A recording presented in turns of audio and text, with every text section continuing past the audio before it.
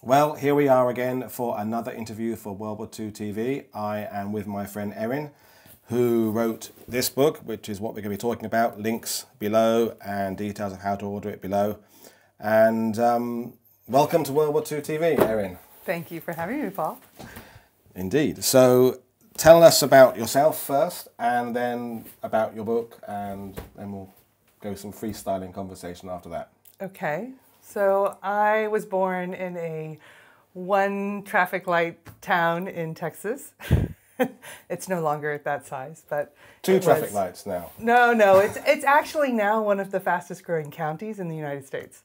So it's exploded in growth. But anyway, when I was there, it was a small town, and I grew up with a mother who always wanted me to travel. She taught French and Spanish in high school, and she really kind of pushed me out the door and said, go explore the world.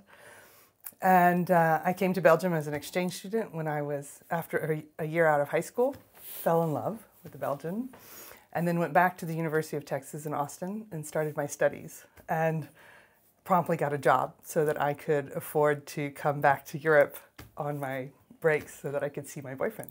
Nice.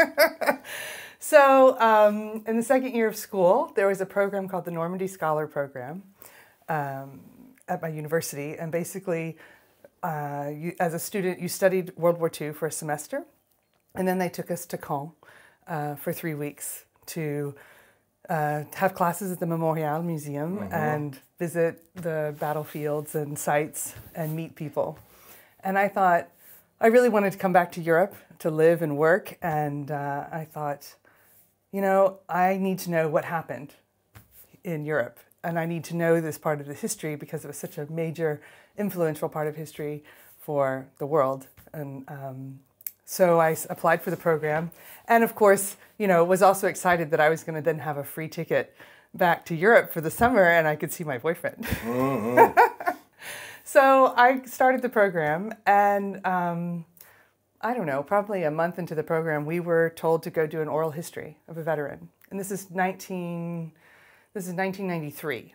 So we're just approaching the 50th anniversary of the end of the war. And I went and I found this man, and I went to his house and sat with him. And he proceeded to tell me how he basically, because of his Swiss background and because he spoke French, he was Texan, when the army found out about that, they picked him up, sent him to northern Scotland, and as he said, taught him how to do everything with a knife except butter bread. Right, okay, yes. And then they dropped him into Normandy a year before the invasion. And he lived with a French farmer, posed as his nephew from the south of France to compensate for his accent. Yeah, okay, yeah. And worked with the French resistance in preparing for the landings. He fell in love. There's a theme here. Yeah, there's a theme here. And as he's telling me what happens in his story and how it unrolls, and you know, he's crying and he's upset. And in the background, his wife of 40 years, who's from Texas, is banging on the dishes and getting really upset. And then finally she comes out and she says, why does he have to talk about this? It's just, you know, it just makes him so sad. The war is over. We have to move on with our lives. And you know, we just have to forget about this. And I just sat there. I didn't know what to say. And you know, in the end, all I could say was, you know, I'm very grateful that you shared your story with me, that you took the time for this, and I'm grateful for, obviously, of course, for what he had done and how he had fought. And all of this was still very fresh to him because basically what happened is when he got back to the United States after the war, and he had left his French girlfriend, very difficult, with much difficulty, the American Army said, you can't talk about what happened in the war for almost 50 years. So it had just been a few years that he was able to start talking about what had happened. And so he was processing all of those memories. And I walked out of his house and I got in my car and I just sat there and I just thought, oh my gosh, what is this? You know, history for me growing up was a list of dates and events and a dusty textbook. As it had, most people, you know, it had no relevance on my life. And in this small town in Texas, I'm watching wars being fought in former Yugoslavia and other places around the world, and I'm thinking, none of that has anything to do with my life. And nothing that I would do can make any difference in those conflicts or in other people's lives. It just never even occurred to me that I could. And so I was sitting there in my car after this interview, and I was like, wow, all of a sudden history had become his story, you know, and her story and their story together. And I started to think, okay, he's in his mid-70s, I guess, by this time. And I'm thinking to myself, what are the stories that I want to be looking back on when I'm in my 70s and 80s? And so then how does that influence the choices I'm making today? And one of those big choices for me was, do I, you know, pursue this crazy, you know, relationship that I have with this Belgian who lives, you know, across the Atlantic Ocean, speaks a different language. It doesn't make any sense. It's not logical. You know, my family is here. And yet I just couldn't let go. And I started to think, I don't want to be I don't want to be looking back in the end of my life and regretting choices that I'm making now. And not that I'm judging him for the regrets or the, you know, the choices he made at all, because who could ever judge anything of somebody else's life? But it really struck me. And so I started to look at, as the program continued and we continued to learn more and more about World War II and how World War II is represented and how history is taught and through media and film and you know, literature, I just became so fascinated with it. And so by the end of the program, I decided I would change my degree at the university. I was a French and geography major at the time. And there was a department in my university called the Humanities Department. And you could basically go to them and say, this is the topic that I want to study. And these are all the different classes I'm going to take that fill into that subject.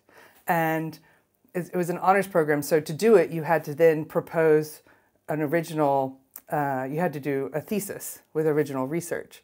And so I said, look, I'm going to take all of these different classes, and they're all going to basically look at World War II history and Europe through the, you know, I think it was European studies from like 1850 to the present or something like that. But basically I was focused on World War II history. And my thesis was on the Battle of the Bulge and representation of the battle over 50 years and how that had evolved and changed. And so I went on I would go to reunions. There's a veterans organization called the Veterans for the Battle of the Bulge, which is unique because it's not linked to one division. It's all of the divisions. It's anyone who fought in that battle.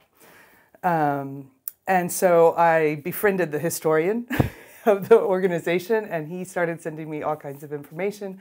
I ended up going to several of their reunions, a reenactment. I went on their 50th anniversary tour with them for 10 days through Belgium and Luxembourg and into northern France. And, you know, it was like 2 busfuls of 70, 80-year-old veterans and some of their wives, and me, the 20-year-old student. And it was fascinating. I was fascinated by how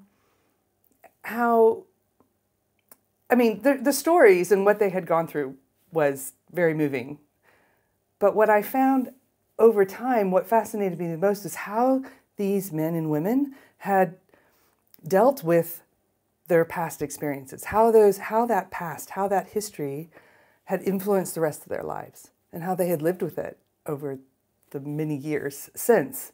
And they all had different approaches. There were some that, you know, there was one veteran on that trip who, he just kept saying to me, I don't know why I'm here. I don't know why I'm here. I don't want to be here. I don't want to go to these places. I don't know why I'm here. My wife passed away recently. You know, I'm lonely. So I came on this trip, but I don't want to be here. I don't want to see these places. And another veteran was happy and jolly. And we actually went one day and visited all of their locations that they had been during the Battle of the Bulge. These 3 veterans. One didn't want to be there. The second one was, I was here, and you know, he was talking and laughing with us, and he was very at ease, and and he was okay with it. And I, you know, when I asked his wife later, I said, you know, I'm so surprised at the way that he just, you know, he was so relaxed going back and visiting these places. And she said, well, he doesn't have any bad memories of the war. And I just thought, really? Wow, okay.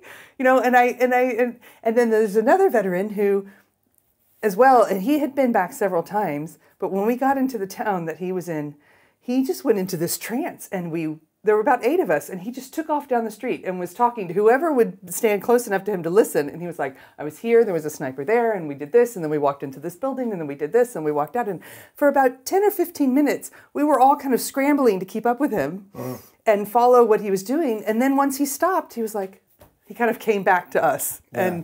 And I've had those experiences, you know, and it's like, oh, okay. And the contrast of the 3 was so, because you could see when he was reliving this experience, he was extremely emotional, and so those 3 experiences on that one afternoon really struck me as yeah, how do you live with this past? How do you deal with it?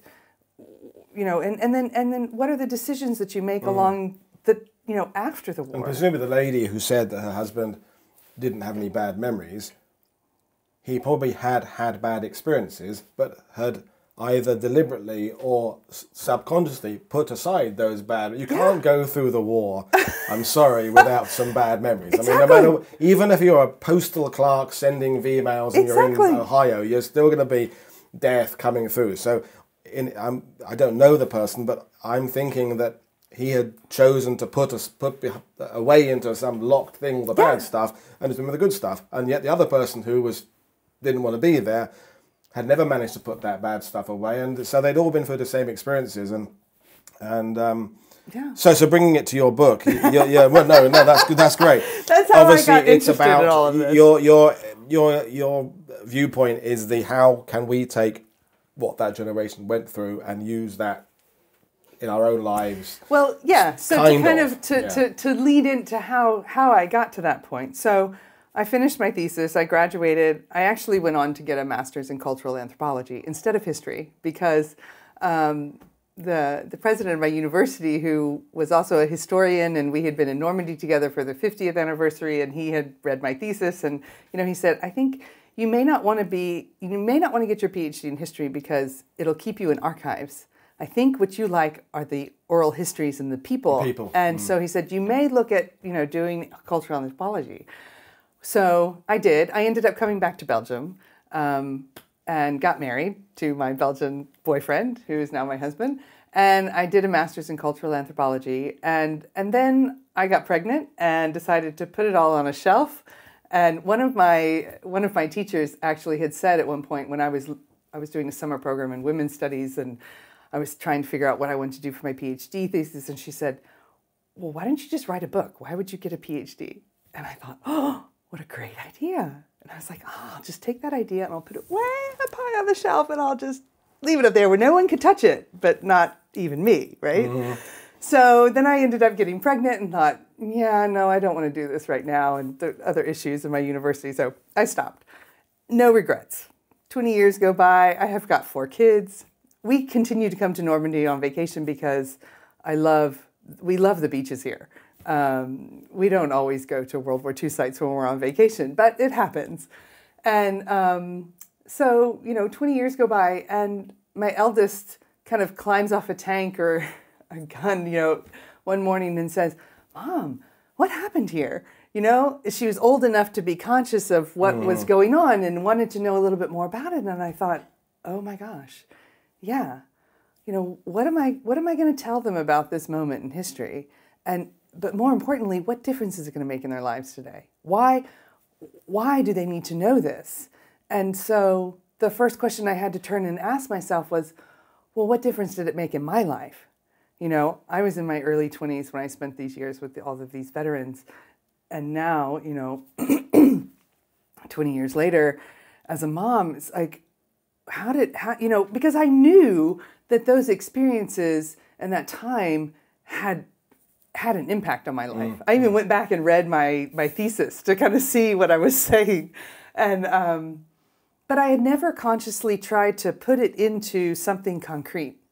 And, you know, I would go to the beaches and come back to Normandy, and I would tell other people, oh yeah, you want to go look at this, go see this. And they'd come back and they'd be so moved and so almost overwhelmed by the emotional response that they had to being physically on the beaches or seeing different sights. And I would hear this over and over again. And I wanted to start kind of going, yeah, and, you know, what do you do with that? What difference does it make on Monday morning when you go back to work or you're back in school that you saw this, you experienced these places, you learned about this history, but no one's giving you like really concrete tools of how to take that inspiration, that motivation, that gratitude, and do something with it.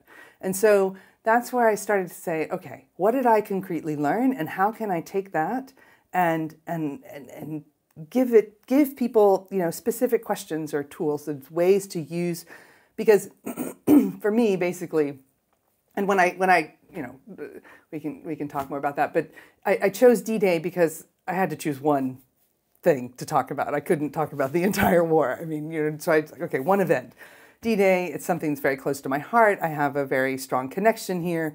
And as I started to look at it, I thought, you know, D-Day is such a great example because it's facing this situation that seems impossible and making it happen. And we all have impossible situations in our lives. We all are faced with, you know, something that we need to do, but we don't know how we're going to be able to do it. Exactly. And so, you know, I started to break that down and look at, okay, so what do you do? And what did they do? And how can you then take those different lessons and follow and apply them in your own life? And so that's where the book leads to, and that's where it comes from. And so for the viewers, this is what the book does. And what Erin does in the lectures as well. So when the planners of D-Day, and we knew from the minute we came out of France in 1940 that we're going to have to go back at some point. and the only way you can tackle that is by not looking at defeating Nazis in one big go. But okay, let's start with the first bit. What do we need? We need a basis to put people. We need the troops to put there.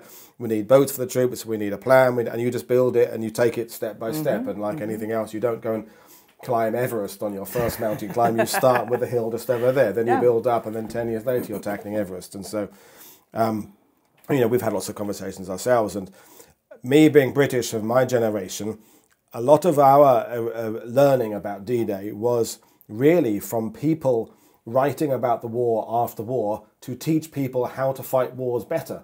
Even Stephen Ambrose, who is perhaps less well regarded now than he was, but he would tag along on the staff raids from Sandhurst and what have you back in the 70s. And you had your Major Howard and General Hans von Lurk and people on these things. But they were there teaching a new generation of soldiers how to fight efficiently. Which is not, I'm not saying that's a bad thing. I'm saying, you know, let's have a war where we have less people killed and run it more efficiently. But it was not about how that war had affected the people in it. It was about how we can learn from that to fight wars better. So that I come from that background, as a lot of the viewers who are watching this, where books come out of this efficiency and so you're ignoring the benefits of tactical advantages and weaponry and systems, and just go, okay, let's look at how we can learn from it. And also, not just your book. It's the engaging with people and lectures and meeting with school groups and you know, we for the viewers' benefit again, we met via our mutual friend Helen Patton, the general's granddaughter, who is another American living in Europe, and I'm a Brit living in Europe, and that places people like yourself and Helen's not unique, but Americans come to Normandy with generally an American view of the war. Brits come to the region with a British view of the war, and there aren't many people who have a foot in more than one camp. And living in Brussels as you do, that's, you know, a real hub of Europe, and German and Dutch and English and French influences there, and Belgian husband, and travelling in France and like Helen puts you in this place where you've got a different set of eyes to look at things, which I think is beneficial for your readers and the people you meet. There's not many people like you who have got that perspective. background? Well, you know, I had a lot of self-doubt in the beginning when the idea, so my children are asking me this question, what happened here? And I'm kind of thinking, yeah, what did I learn? And then one day I kind of went back to all my history books on the shelf just to look at them, because I hadn't looked at them for, a good 10 years or 12 years since I had become a mom. And then, my idea of writing a book fell off the shelf and hit me on the head. And I was kind of like, oh, me? Should I write a book about D-Day? And I was like, but who am I to write a book about D-Day? I didn't get my PhD. I'm not a Pulitzer Prize journalist. I'm not a veteran. So what story or what right do I have to write a book about D-Day? And around the same time, my mother gave me a book called Steal Like an Artist by an author called Austin Kleon. And basically the premise of the book is all artists take from other artists. All writers inspire you to make something original. It's not that the idea is original, but it's the way that you take all the things that you love and parts of and combine them into something that makes it unique and new because it comes from you. And I thought, oh, okay, well, maybe I can do something that's different or come at this from a completely different angle than other people have, because I'm not that tactical historian. There's enough of those people. We don't need any more.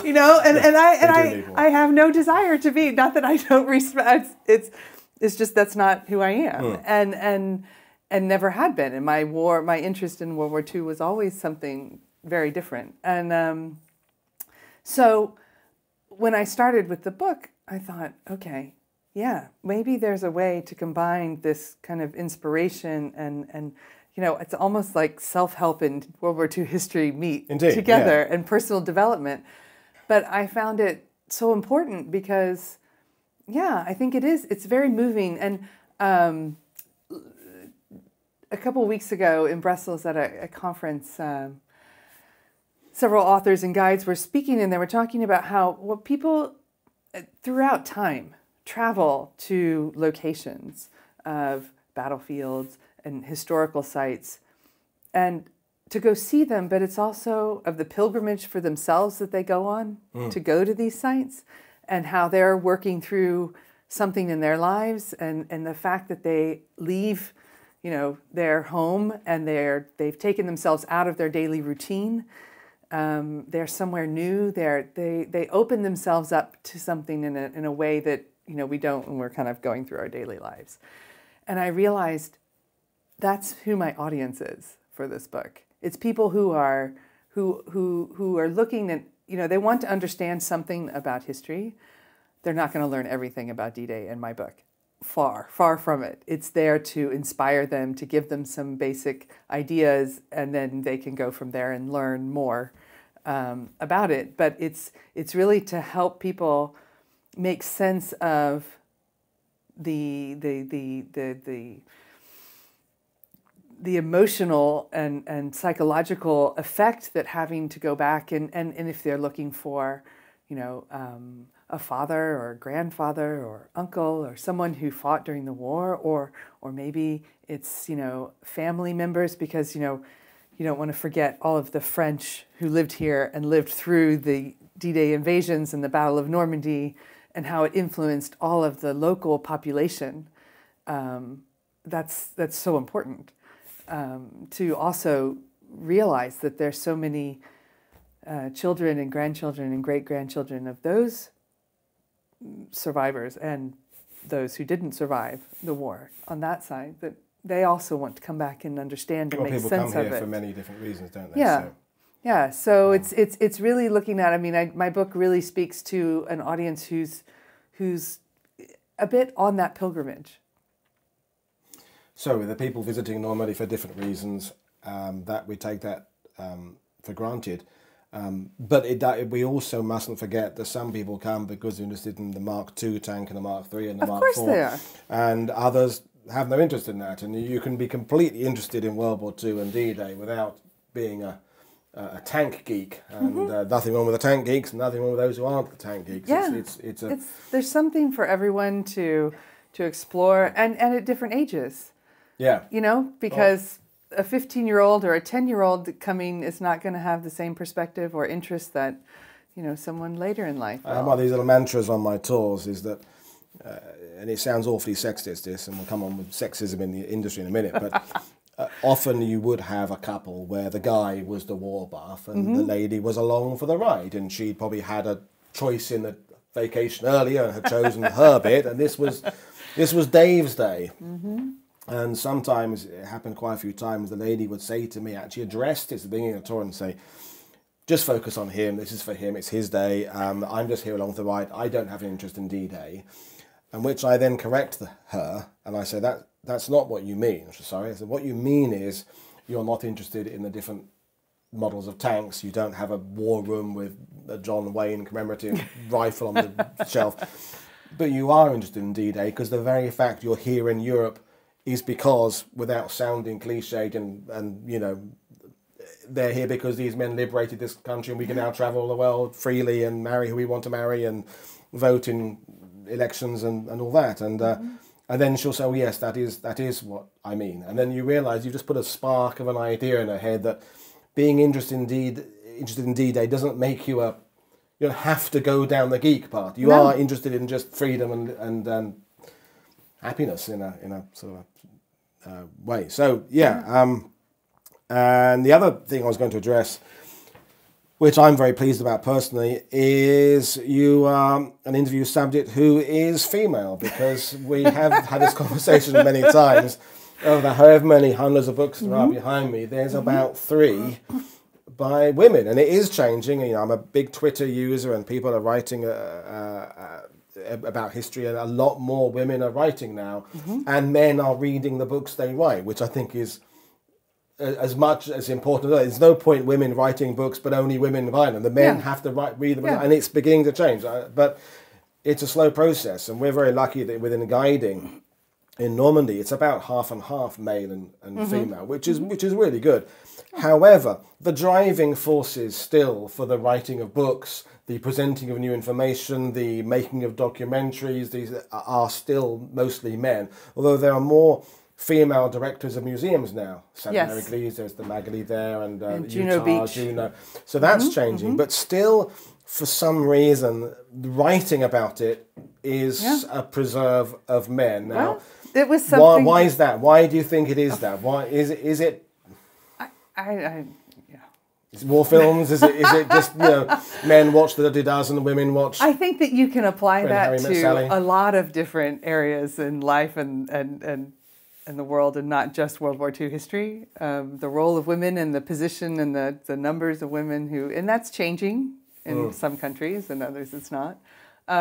All I can do is speak for myself. It was definitely something that for most of my life I couldn't really understand or come to terms with. You know, I could never explain why I was so interested in World War II history. And, you know, even as a student in college and me changing my degree, I was like, I'm going to get a degree in World War II history. People would be like, okay. And I didn't, you know, neither one of my grandfathers fought in the war. They were both in Texas. One was in the Coast Guard. One was working in one of the shipbuilding factories. And I didn't really, I had a neighbor who was a colonel in World War II in Italy. But I didn't really know him or relate to him as that. He was also a Rotarian, and he was the one who was encouraging us my sister and I, to go travel, to go on exchange programs, to learn other languages and meet other people. And so he had that influence in my life. And of course, he always wanted us to call him Colonel Snell instead of Mr. Snell. And I you know, but otherwise I didn't grow up in a military family at all. I really had no connection. It wasn't like a logical step for me to say, oh, I'm going to study World War II history. And so when I had this idea to write this book, I thought, again, it was like, who am I to do that? And I'm a mom, and you know, I'm a woman, and what would it be? How would, if I'm going to take the time to write a book, and we're going to take the trees to print it on paper, you know, what difference is it going to make, and what does it have what can it offer to the world that merits that it should be printed. Something new. I mean, it has to be a different this angle. This year, with the 75th anniversary of D-Day, there must be publishers saying we must do a book on D-Day. What hasn't been said before? I mean, it's all been said before. You can say it better from a different point of view, but to find something new is increasingly challenging. But for some reason, the branch of which direction the men and the women go within the industry is still happening. In Britain, about equal numbers are doing history degrees, but when they then go on, it does seem that men go off into the war studies and the women, it's a cliche, but they go off into writing about suffragettes and social history and there are some very good books about last couple of years about World War II written by female authors, but they're still female subjects. There's one about German test pilots written by a lady about ladies, and there's you get the ones about the SOE operatives in Vienna Zabo, and they're written by. Well, because there is yet no book about the landings written by a woman, just with her sex being irrelevant to the subject. It's still at the moment they're writing. But your book, I suppose, really it could have been a guy who wrote it. There's nothing particularly. Oh, I don't agree with that. No, maybe no. I don't agree. No, because. I mean, obviously, you're being a mum has an impact. And how do I say that? I think so. The book is all visual.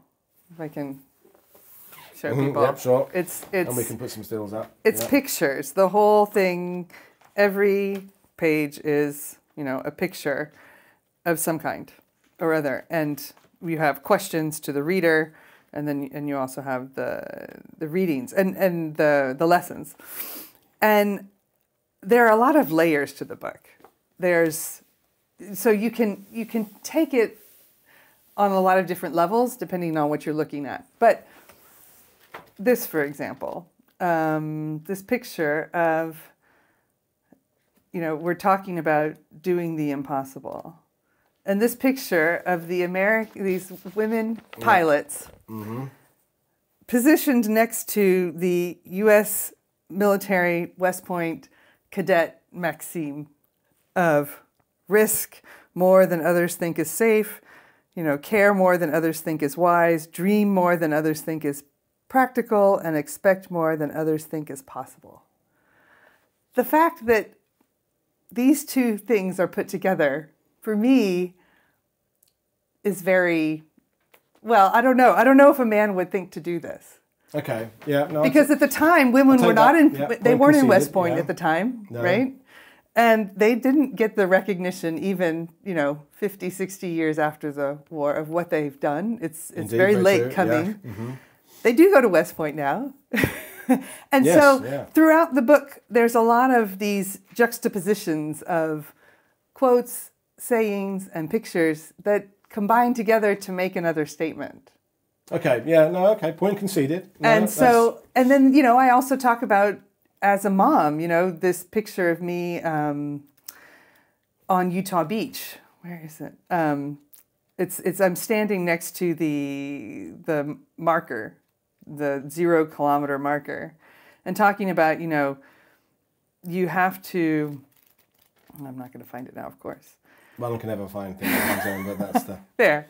Oh yeah. This picture of me standing at the marker, and I'm talking about how you have to start where you are with what you have. This is a moment when I was really, I was like, I've never written a book before. How am I going to do this? What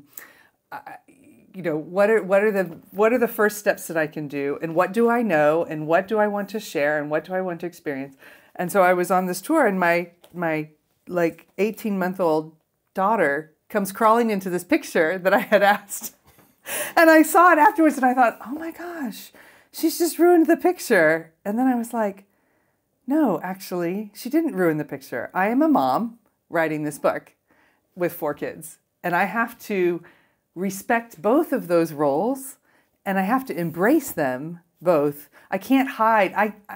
I'm not, I'm not this tactical historian. I'm not going to write that book. Yeah, you're not the former colonel with it. Yeah, so I cannot go out and work, 50 or 60 hours a week on this book because I have 4 kids, some that are at home full time with me. And so how do I do that? And throughout the process of writing the book, I had to always kind of stop and allow both of those sides of my life to take place. And it was only when I incorporated that into the book that I felt whole, that I felt like I was bringing something true to me, true to what I could say. And I wasn't trying to speak for anyone else, you know, and I thought this book is perfect. This picture of her climbing into the picture, I was like, it's perfect in its imperfection. And that's something that, yeah, I haven't seen that in a lot of other books. And is that a male or female thing? I don't think so. I don't think it's that easy.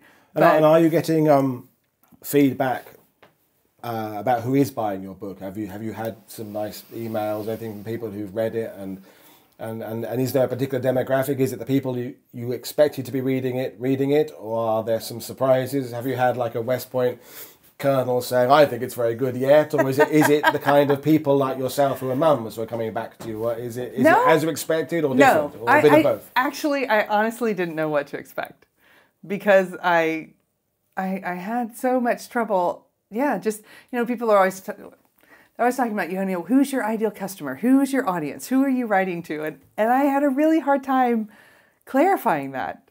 And it was really only 2 weeks ago that when I was at this talk and they're talking about pilgrimages and traveling, I thought, that's who this is. Which is interesting that you came up with the idea of who the book is for after you'd actually read it and published it and been selling it. Yeah, and I think that, you know, a lot of artists, and writers, you create something because you have to create it, and you don't necessarily have the distance to understand or analyze or what it is that you've created until you can kind of step back from it or see other people react to it. I think any book, you should be really writing for yourself first. Yes, exactly. Exactly. And if anyone else likes it as well, that's a bonus in some ways. But people who make music, make the music you like. Don't make the music they want you to hear. Make what you want to make. So I think that applies. But I mean, for me, it was, I wanted to answer the question to my daughter, what's this all about? And I wanted to answer the question for myself, is like, why, after so many years, every time I come here, I'm still so moved. I still am it's such a part of, you know, my whole being. And if I don't come to Normandy on a regular basis, I can feel it. I can feel it in my bones that I need to be here. Like, you know, coming to Bayeux 2 days ago, the first thing I did was go straight out to Omaha Beach and walk along the beach, because it had been 4 months since I'd been in Normandy. And I was like, it's too long. I need to be here more. And I need to just, it's the place that I come to. I think, you know, when you asked me last night when we were chatting as what I thought of the book, and I still haven't really given you an answer. But oh no, here it comes. The thing is that what does make your book interesting is it is in a sense timeless, in that the military books are often, like the ones we established, are written to teach people about wars. And in fact, there are less military coming to learn about Normandy these days, because wars have changed so hugely now. In the 50s and 60s, and we were anticipating a Russian invasion of Europe, the idea of tanks manoeuvring in the streets of cities in Europe was what we were expecting, and what's what we just done. So therefore learning about, but that's not really what's going to happen in the future. So less and less military are learning from World War II. Yeah. But from the point of view of your book, for people to understand about lessons for their life, that is timeless. Yeah. So well, and something else. So I would place your book in a long-term category, maybe, where some of these books written by veterans who've long since gone away, they are very much stuck in that era they're written in. Well, one of the things that I also, because the subtitle of the book is How to Create Your Future History. And so I think it's really important, because we're living in a world today that is changing so fast. Technological revolution that we're going through, and AI, and how so many things are going to be replaced with technology and robotics. And as a mom, I look at my children and I look at what are they learning in school, and what are the skills that they're learning, and what are the types of jobs that they're going to be doing in 20 years. And those jobs don't even exist today, you know, and so we can't really teach them to do something. We have to give them skills or ways of thinking and adaptability and change. And so when reading all of this, literature today about, how do we prepare for that future and what are the skills that we need, we keep looking at, what are those key, unique human skills that we have that that AI will never replace. It's creative thinking, it's empathy, it's imagination, it's, response to change. And I look at all those and I say, those are all things that made D-Day a success. Those are all of the lessons that are in the book. They speak to those unique human qualities. And, and I think, because of course, when I was writing this and I was using D-Day as an example, this book could be written using so many different examples from history, not just D-Day. Similar principle, yeah. Yeah, and I thought those qualities that make us uniquely human are timeless, and you can find them throughout time. And so, yeah, again, you create something and then you start to understand what it is or what you've created. But I'm coming to realize, this is timeless and it travels through time. Our ability to create, our ability to think and pose questions in a way that then opens our minds to hear answers and to understand and find connections to things that is always important. Well, the people overcoming adversity is the ongoing theme, isn't it? In that when we talk about World War II and D-Day, and so many times Eisenhower, for example, said the winning factors were the landing craft, the jerry can, the ability to bring fuel across, and that's all very fantastic, and the sinews and the logistics is amazing, but someone had to design the landing craft, someone had to invent the jerry can, someone had to put those things, someone had to, that's the people are the essence, and we're on, the thing I wanted to bring up next was really the idea we're on the cusp of a change. We are a few weeks short of the 75th anniversary of D-Day, and people said the 70th will be the last time we're going to see veterans here in numbers, and there'll be some here this year. Yeah. But by the time the 80th comes around, so this time we can pretty much say this is the last time the veterans will be here. So that it'll be the next anniversaries will be about the next generations, your kids who are 18 and younger, and that's the next. What are they gonna? We get asked all the time. Are still people coming to the beaches? Will they keep on coming? Well, we don't know. We don't really know. No one can really predict what's going to happen in 20 years' time. Will the museums be more popular, less popular, more people coming in? Less? We don't know. It'll be how the next generation relate to it. And and as anything, I mean, with any children, any parent knows that the way, you have to, if you want them to learn something or you want them to get involved in it, you have to tell them what it matters to them in their lives. What difference does it make? And that's, again, it's, you're facing what is your current version of impossible right now? What is the thing? Well, I would really like to go study art, and my father wants me to go study engineering, and I don't want to. And how do I face that situation? How do I approach that question with him? Or, I would like to go travel, to go to camp, all summer, but I don't have the money. So how am I going to earn the money to do that? We face these issues every day in one way or another, and it's really, for me, it's these lessons are. It's almost it's the creative process of how do you identify something and then go about making it happen. And when I first started writing about the book, and I was like, oh, I'm writing about creativity in D-Day, and people would just look at me cross-eyed and go, what? And I feel like, okay, how is that going to work? Well, it's no more bizarre than the absolute specialist books you get about one tiny geeky aspect of D-Day. You get breakdowns of every different manufacturer of landing. I've got a book around there that is the codes stamped onto British weapons and where each factory was and what code it had. And I mean, it's not a book you sit to read. Oh, that's not exactly a page turner, but it's someone. So there's always a market for some aspect of it, and this is a universally interesting aspect, because I think you kind of are aiming at the next generation more than the part of it. You're not really expecting an 89-year-old World War II veteran to necessarily get anything out of your book. But maybe who knows? I would beg to differ, not. because I've had a lot of friends and veterans who have read the book, or friends who have taken it to their parents, and they said it was an amazing conversation starter. That their parents who had lived through the war and had never spoken about it read the book and then wanted to talk about what they had done and open up to their family in a way that they never had. You know, even a friend whose mother is suffering from Alzheimer's and never reads books, she picked it up and sat with it for over an hour and looked at the pictures and then started remembering stories about her childhood.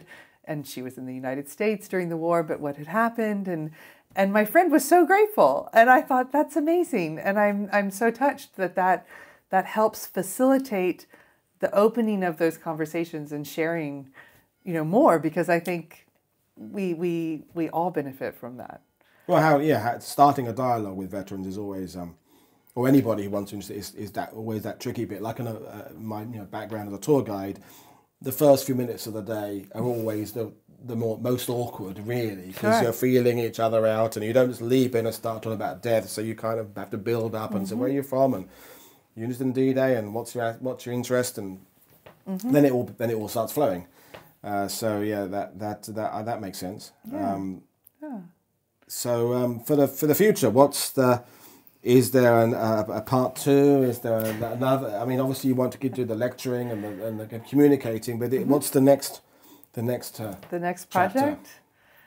So I have a lot of people asking me, you know, oh, you can write 10 lessons about Battle of the Bulge. Because, you know, I spent a lot of time in that area of the war as well. But actually, I think my next book is going to be more related to my cultural anthropology interests. Okay. And looking at what differences or what changes in us when we leave our country of origin and go live somewhere else, and the perspectives that we gain, and how that journey of self-discovery when you walk away, when you step outside your country of origin. So it'll be something much more autobiographical. I mean, you know, I have part of my story in this book as well, but this one will be based more in that. But I haven't even allowed myself to really start developing it, because I'm finishing the French translation of this book, and of course, you know, the 75th is coming up, so there's all types of activities. And as desperate as I am, and I really want to start the next project, I'm like, I spent too much time on this one to just let it sit. I have to help get it out there in the world and to continue with your friends who said about doing a Battle of the Bulge book. One of the things that immediately came to my head then is, it easily definitely worked, because D-Day is about us taking the initiative. It was our plan. We planned it. We did it here, and it more or less went to the way we planned it. The Battle of the Bulge, of course, is reactive, isn't it? That's about, I'm putting an idea into your book. That's where we think the war's going this way, and Hitler and Germany throw a complete wrench into the works and go, no, we're going to try and get Antwerp. And so our reaction was all about now stemming a tide. So it would be to carry on the sort of using the self-help idea. It would be okay, now you've accomplished the thing you wanted to do, but now you've been thrown this complete, what appears to be a disaster in your life. Get on with it, deal with it. So it could make a good second volume. Here's how to control your life, and now here's how to keep the ship afloat when you know your life's hit an iceberg. So I think there is a second part. There is. But I have to say that this isn't about controlling our lives. And the last lesson in the book is about, you know, freedom is not controlling the content of your life. Freedom is controlling the context. Because how could I possibly look at these veterans and the experiences that they had and say that they had control over it? You know, and you know, they were thrust into this situation. They weren't the decision makers declaring war on each other, these countries. And yes, some of them volunteered to join the war, but many others were drafted. It wasn't necessarily their choice that they wanted to find themselves, you know, in a French field fighting with the French resistance and you know, waiting for the Allies to land. And so, you know, I want to talk about what I realized by the end of writing this book is that we all have this freedom within ourselves to choose our response in life. And whatever comes our way, we can pause and we can choose how we respond. And so for me, that freedom that you know, I always felt so guilty with going to battlefields or going to, you know, spending time with these veterans or going to the cemeteries. And I thought, how can I repay that debt? Do I have to go fight in a war to somehow feel like I merit what I've been given, this gift of freedom that I've been given? And I realized, and the whole stories are in the book, so you can read about them, but, you know, I realized, no, the way that I can repay that is by living my life today and by pursuing the things that are most important to me. Taking their lessons, but as you said, you can pause and stop and consider, which they had absolutely no opportunity to in any way pause and self-evaluate during the war. But they did. And that's my argument there. It's like, you don't have time. And you do have time. I mean, you know, the British were kicked off of the continent, and then it's kind of like, well, what are we going to do? And how are we going to get back? And how is our response, you know, how are we going to respond to the situation? And yes, a lot of times, I mean, you don't have a long pause, but you do have questions, you do have choices. I mean, it's the quote from Viktor Frankl, who survived, you know, 4 concentration camps, and he writes in A Man's Search for Meaning, is basically that. We all hold this innate freedom within us to choose, to pause and choose how we are going to respond to a situation. And so what I guess I come to in the end is I realize, you know, we have that freedom to choose in our lives. We have a freedom to decide what we're doing today and the choices we're making that will become part of our history. And that we all have that sense of agency. So going back to that beginning when I was young and I didn't think that history had anything to do with my life, actually everything I do is creating the history of my life that I will be looking back on later. Everything I do today and the choices I make. And what I really wanted to get across was that sense that for every individual, we have a part to play. And it's not, you know, life doesn't happen out here on this big screen and we just kind of watch and see. But we also get to choose. We do. Well, perhaps we'll do another interview after anniversary, because I think we haven't in any way finished what we could be talking about, but we will halt it there now. Thank you very much for appearing on the channel, and wonderful. Thank you very much, Erin. Thank you, Paul.